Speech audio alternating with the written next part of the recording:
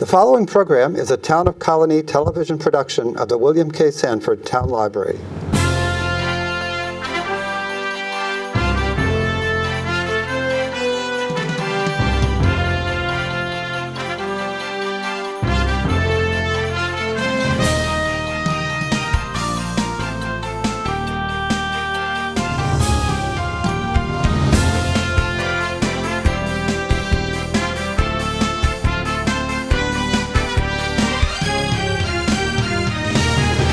Welcome to Albany County News. I'm Mary Rozak, the Director of Communications for Albany County.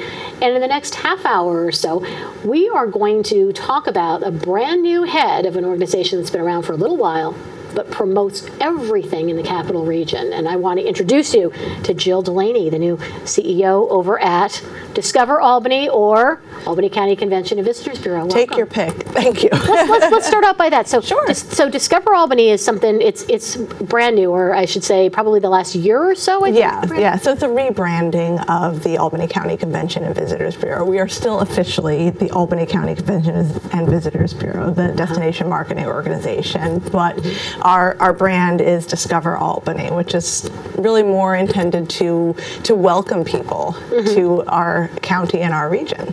So when Discover Albany, there is so much to discover, as you well know, because I know you live in Clifton Park. I do. But you're from downstate, a downstater, right, at Kingston? Kingston, a little downstate. Who came to school here and basically never left. I fell in love with the area, as did my husband, and when we were picking home for our family, this was it. This was the right place for us to land. So it's great. What attracted you most? There's just so much opportunity here as far as career, business opportunity, as well as things to do for families, and at the time, young couples.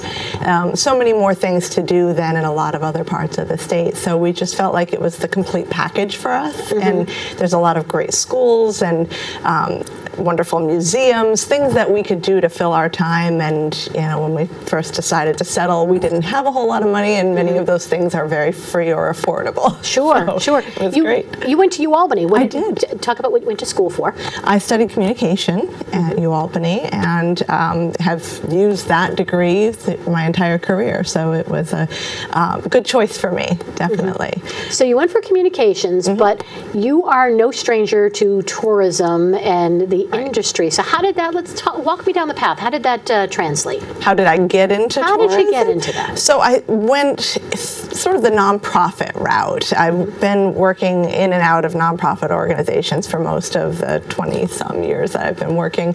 And my last organization was the New York State Tourism Industry Association. So I came to that with some tourism background. I actually, ironically, was an intern in college with I Love New York. So wow. Kind of came full circle. And I've always enjoyed the industry, and any opportunity I've had to work with it has been great. I've worked in a museum, I've worked in community development, but tourism has really become a passion of mine. And working with the statewide tourism association, I got to know a lot about the industry, and I definitely did not want to leave it. So did your path must have crossed with Michelle Vinard? Absolutely. Many times. Yes. So I knew Michelle before I came to Discover Albany. We worked together in the statewide association. How daunting? Is that daunting a little bit, though? Those are big shoes to fill. Yeah. I mean, Michelle was here, several months ago, talking about what it would be like to now actually step out of that role that she'd had for so long. Yes. Yeah. She was in that role for about 25 years, I believe. And then having come from, the I Love New York program, she'd done all kinds of things. Yes. So Discover Albany.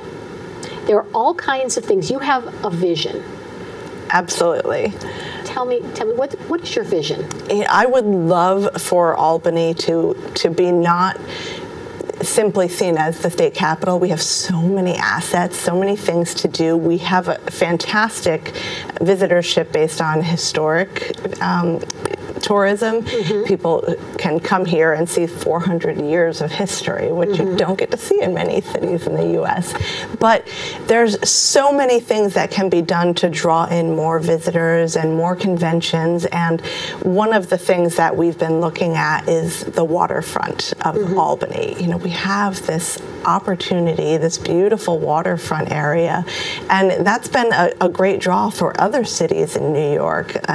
Canal Side in Buffalo has been a great success, a boon for that area, and we would love to continue to grow and develop the waterfront, and I know the city of Albany is looking at that as well. So it's an opportunity for us to create an image that a visitor would want to see, and there's so much development happening already tied to that with the upcoming Skyway project, which actually will put people at the waterfront and at the other end dump them right in front of our visitors center. So talk about that, because I know there are some people that are skeptical and they're saying it'll never happen, or it's pie in the sky. What your involvement with the Skyway project? Are you involved at all with the project? Or no, I'm not one of the planners. I've been attending the meetings really as a stakeholder, because it does put people, like I said, I mean, if you know where the ramp currently is, right now, if I get in the end of that ramp and turn right, I'm at my visitor center. It puts you right next to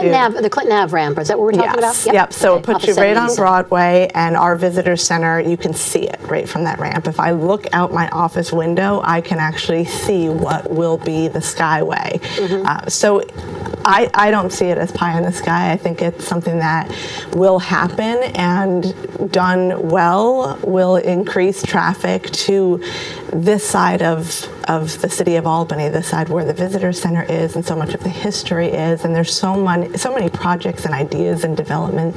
Yeah, the other side dumps off at the rail station. Am I correct? The other side of the of the Skyway. For those who are not familiar with right. I don't take that ramp ever driving, but yes, I believe it goes from, it's supposed to dump you at the waterfront. So when you walk down, it will actually bring you to the river. So we're connecting Rensselaer County with Albany County via the Skyway. It's still Albany County. You're staying Albany County waterfront to Okay, you're talking about downtown. Okay, I get. Yes. I'm talking about the Skyway project also. That's going to connect over. It's my understanding, connecting over the river. I think that's a piece of the discussion, but not the part that I'm not talking about or interested in. Nope, got it. Well, the whole thing would be beautiful for tourism. It would be a fantastic thing. The bigger, the better. We love our friends in Rensselaer County too, so I'd be happy to see traffic come from there. So the beauty of this is, as you said, the Skyway project, it would actually have draw people right there at the visitors center. What is at the visitors center for those who have not been down there? Well, we have what you would typically expect to find at a visitors center, which is all the information that you could want about Albany County and actually the surrounding area, because we partner with all of the regional tourism groups. So you could find out what to do for that day, where to go to dinner. You can talk to our visitor service representatives and they could answer tons of questions. We have interactive touch screen, so you could actually find information for yourself and explore right there. And we currently also have a gift shop and a museum, so you could really preview the history of Albany, all 400 years, before you go out into the city to participate. Wow, so the museum in there, is there an admission fee? Is it? No, it is free. Okay, so folks can go into the museum, take a look at what there is, and then actually go out and see it for real. Yes.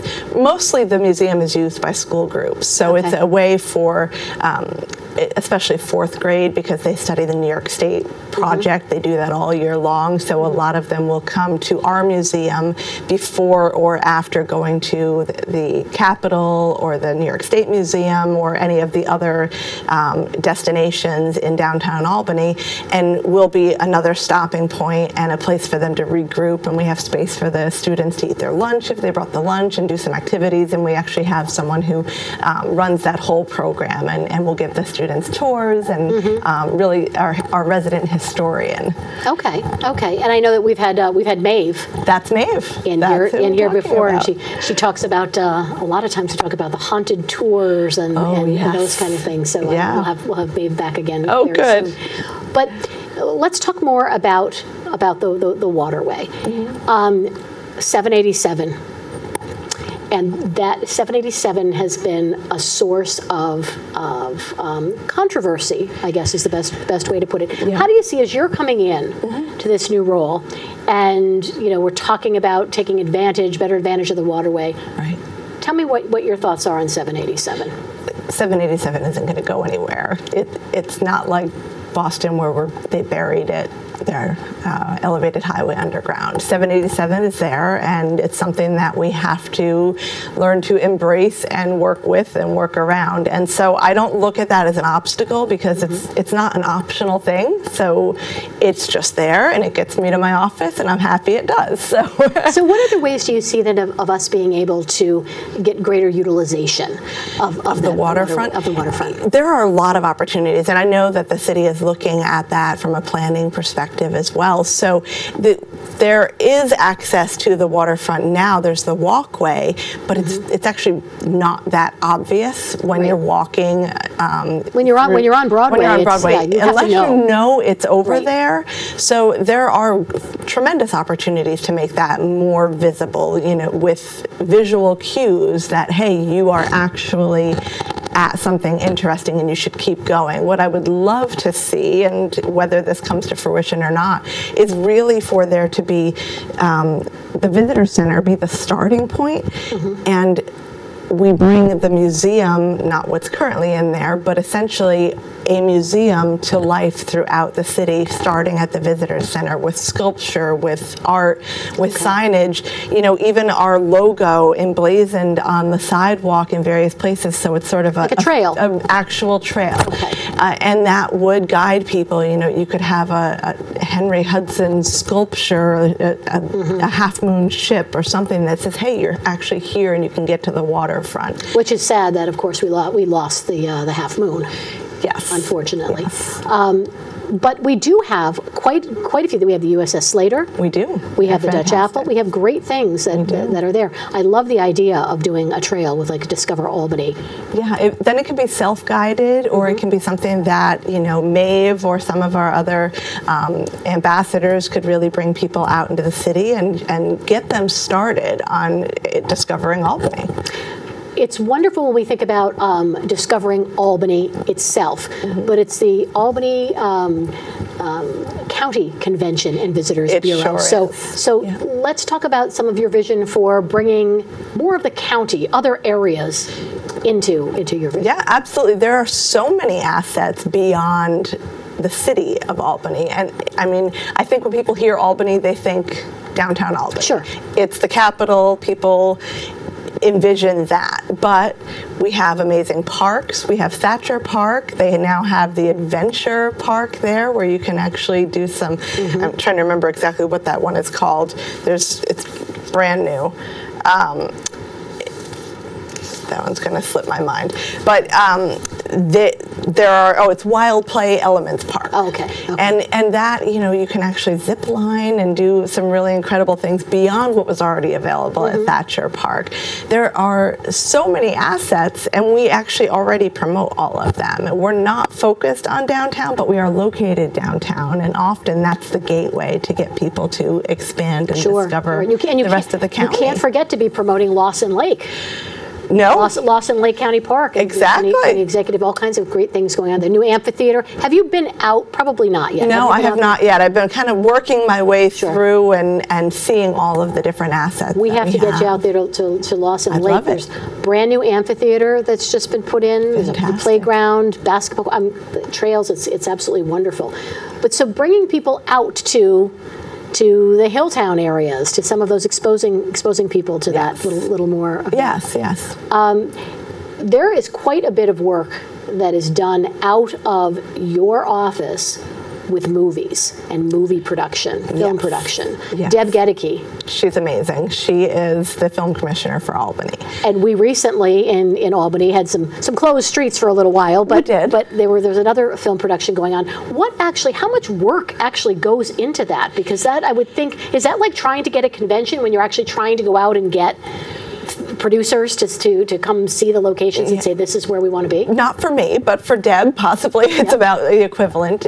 She does a lot of work in really sharing the message about how easy it is to work in Albany. You know, you can get the same shots in downtown Albany that you might be trying to get in New York City, but it's a lot easier from a permitting and street closure and, you know, keeping the crowds at bay standpoint, and you get the same end result. And she puts a lot of work in it, and she makes it look easy. You know, if I was to try to do it, I'm sure it wouldn't be as seamless, but she's fantastic. Well, years ago, not that long ago, but years ago, 787 came into play with salt. Yes, that was one of the big reasons, Yeah. I think, that they said they came here. Yes. So what do you know? Is there anything you can share in terms of any future film production? Has Deb shared that? No, Deb is really good at keeping everyone only in the know of what they need to know so that none of us can slip. That makes a lot of sense. I'm Mary Rozak, Albany County News. We are talking with Jill Delaney from Discover Albany. So we've talked a little bit about your vision. We've talked a little bit about expanding throughout Albany County, but it's really bigger than just Albany County. You do a lot of work as a capital region, right? A lot of work with Saratoga, and there are some numbers that truly support when it comes to economic impact for the state and the region. And some of those just came out recently. They did. Can you talk about that? I know that Albany itself draws a good portion of those dollars. We do. So tourism dollars that come into the region, I believe, let me see if I can get all the numbers straight.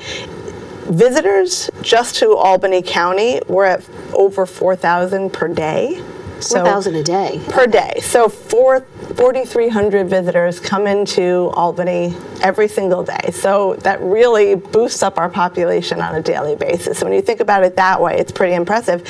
And we actually save by promoting tourism and bringing in the spending that visitors bring in. Every household saves over $1,000 a year in taxes because they're being paid by visitors. So it's a really big impact that I don't think that your average person would think about or realize, that this is really good for you as a resident, that the tourists are coming in. I like to tell that story because I think that's one that people can relate to and think, all right, not only do you want people to come in because they're spending their money here, but there's something in it for you. And that almost helps to translate our residents into ambassadors who want people to come in and are going to answer questions on the street of how to get somewhere. You know, these are your friends and they're helping you, so help them back. So these numbers are great. We're talking about, I mean, they're spending money on food and hotels and all of that for taxes, which is also helping to support our businesses. Exactly. They're paying for parking. They're doing all kinds. They're going to take that Skyway. Right. And jobs. I mean, over 15,000 jobs are supported by tourism in this county. And of the entire region, the capital Saratoga region, which is multiple counties, all of that, the tax base, the money that's coming in, more than half of that is Albany County alone. And I know the figure the office provided $2 billion industry between the capital and Saratoga region, $2 billion. Yeah, it's huge, just this region, $2 billion industry. So when you think about it in terms of those numbers, I mean, it's over $100 billion statewide. So our region alone is $2 billion of that. Obviously, New York City is going to be your biggest piece of that. Sure. But when you take New York City out, it's fairly evenly divided amongst the rest of the state, but in our region, Albany County is 51% of that total amount. So we really do take in that much more than all of the other counties of the region combined. And I know that when you talked a little bit about the cultural history being a draw. Yes. There's a good reason when we take a look at, I think it's called Heritage. Yes, Cultural Heritage. Cultural Heritage Tour. those folks that come here for those reasons tend to spend more and stay longer. They do, absolutely. That's a reason number one to cater to that audience. They're going to come here looking for multiple days worth of activities, and we have that within walking distance for the most part.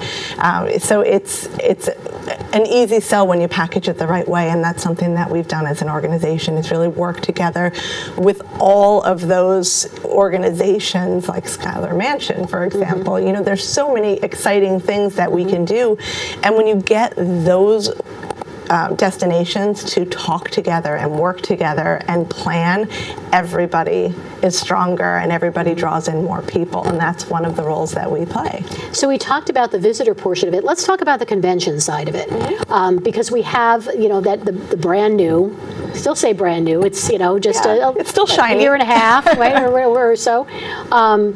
Convention Center, the Capitol Center. Right. There was a lot of talk before it was built. Would we be able to bring the business here?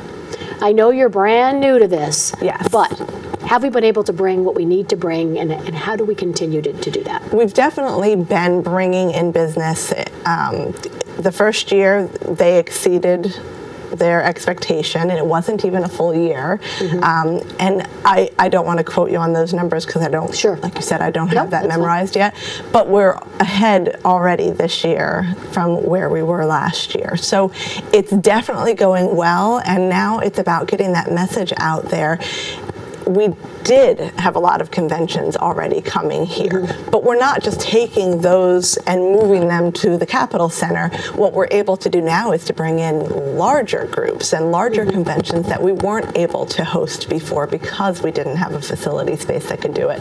But when you take not just the Capitol Center itself, but the full complex that's created with Empire State Plaza and the Egg and the Times Union Center, we can bring in and host much, much larger groups, and that just makes everybody better. All of the hotels then can fill up more. And so we're looking now at bringing in more multi-year groups like the New York State United Teachers Conference. If they're signing for 3 to 5 years, any of these groups, it will just make our job that much easier. Then we go for the next big thing, and we're still bringing in the smaller conferences to the hotels that have the great spaces that we've always promoted. So it sounded like you're very positive as you're moving ahead and looking. Absolutely. How many years out, when you say when they sign for conferences, 3 to 5 years, how many years out are we really planning? Is your team really planning when they take a look at that? It depends on the type of organization that we're going for. We're looking at things now. Some groups just aren't planners, so some are going to say, hey, I've got something in 6 months, do you have a space? Some want to book 5 years from now and the 3 years after that. So we look at big picture calendar, everything from what's not filled right now to what can we start filling in 5 years. Someone at home probably is thinking, gosh, how do you even know what to charge 5 years down the road? How do you figure that out? There's a lot of data that I don't have locked up in my head, but we have an amazing sales and team, and their expertise is in conventions, and they work with the organizations that we are serving here in the county to come up with those numbers. And we can see the trends, and that there hasn't been a significant jump from one year to the next in what the room rates are, and kind of anticipate what food and beverage costs are going to be, and you plan from there. And I think that depending on the group, they're going to make the contract based on projections and versus actuals at times. But again, that would be something to talk to my director of sales about more than me. So it is a team. Oh my goodness, yeah. How big is the team? Full-time, there's 12. Okay. But we also have the visitors center, and that is open on the weekends as well. And we have the information desk at the Albany Airport. So when you roll people. Which we forget about a lot. Isn't that, yeah, and I think that that's a really important function that we serve as an organization, and that's been a great relationship. And with all of that combined, we have full and part-time 41 people. Oh, wow. So it's a very big organization. Do you have volunteer opportunities as well? We do, absolutely. What kinds of things do volunteers do? So we have two different things that really kind of are merging together. We have the Albany Visitor Champion Program. So it's called A to D, Arrival to Departure. And it's a program where we train frontline staff, anybody who might be interacting with the public, which frankly is anyone who talks to a visitor. They could be a visitor champion. So they take a combination of a brief online course as well as an in-person class, and I've gone through this myself. I can tell you it's really great, but also straightforward enough that it's a course that anyone can master, and it trains them on how to interact with the public, but also how to get to know the area that you're in so that you're seeing it from the perspective of a visitor, so that when they say, how do I get to this place, or where is there to eat, you can actually answer that question in a really, really helpful way. And so what we do is they become our champions. They're out there telling our story when we're not there to tell the story. And we also have ambassadors. So we have volunteers, interns, some of our staff who really are ambassadors for Albany County. And we will have them, you may have seen them at Alive at 5. They'll have a table set up with our wonderful logo on a big tablecloth, and giving out information and brochures, and do all sorts of things. We've had, Maeve bringing fur from beavers to tell the history of why the Dutch came to Albany because of the beaver pelts. Sure. And it really engages people. So those ambassadors are continuing to push that story out and engage even more people to come back. Wow. You can tell you have such an enthusiasm and a passion. I do. for this. You live and breathe Discover Albany, don't you? I do, and I'm glad to. It's a really exciting thing. You have to move to Albany County. I have been told that. It would make the commute easier. It certainly would. Although, you know what, when you're coming here in the morning, you're probably you got that Northway traffic, right? It's not so bad. I lived in Boston briefly. This is nothing. Well, no, I believe that. But hey, you know what? Maybe they'll have some kind of Skyway project that'll extend throughout Albany County and take it. Wouldn't that be wonderful? Just walk to work then. If you had one thing to as your parting thought for folks who are out there finding out about Discover Albany, one thing to say to them, what would that be? One thing to say. One thing to say to our audience. Would it be something that has to do with volunteering? Would it be something about discovering something? Or would it be sharing something? What would that one thing be? I think the one thing I would say is that tourism is really good for all of us. Yes, once in a while we're going to bring in a big group and it may slow you down getting to work one day, but it's really good because it keeps our businesses open, and that means they can be open for you. Our restaurants are there to serve you because our tourists are spending money there as well. And so what I would love to see, my dream, is for everyone, all of our residents, all of the people who work in Albany County, to become ambassadors, to start to share our story, because the more people we have telling this story, the stronger we're all going to be. That means a staycation for some people so they can just truly discover Albany. Absolutely, great idea. Jill, thank you for coming in. We'll have you back again and get a little bit more perspective as you have a little more time under your belt in this new role. I'd love it. Congratulations. Thank you. We've been talking with Jill Delaney, the President and CEO of Discover Albany, the Albany County Convention and Visitors Bureau. I'm Mary Rozak. This has been Albany County News. We'll see you again soon.